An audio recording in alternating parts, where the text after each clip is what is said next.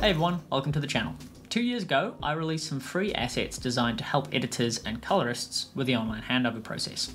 Today, I'm excited to release a refreshed online handover bundle with an easy to follow PDF guide and a new project form designed for colorists to send to the editorial department before any online handover takes place. The PDF guide covers all of the essentials, including file naming and the two main workflows that I use to get the edit from Premiere Pro, Final Cut or Avid over into Resolve. As the document explains, the two most common workflows that I use are the conform workflow and the rendered file workflow.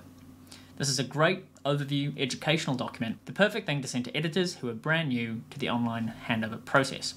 The new project form is something that I require editors to fill out before any assets are handed over to me.